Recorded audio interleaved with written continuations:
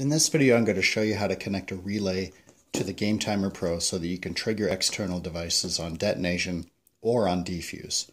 The GameTimer Pro has connections for detonation relay and a defuse relay.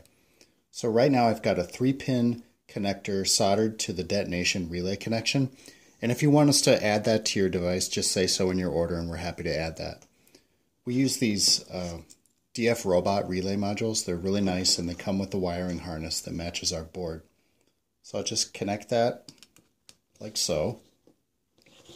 And then in the configuration, we can control how long the relay is triggered at detonation. And it's this configuration item here, TDET.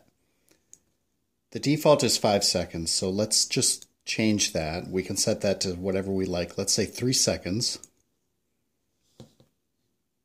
And now we'll exit, and when we run our countdown, I'll start it at 3 seconds. I'll start it at 5 seconds. You'll see that the relay is triggered for 3 seconds.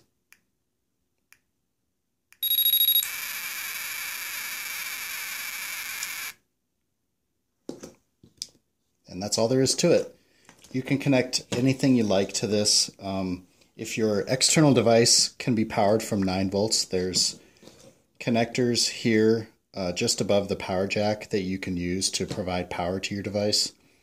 Otherwise, just connect your external device to the common connection and the normally open connection, and when the relay is triggered, it'll connect those two wires and you can trigger your external device.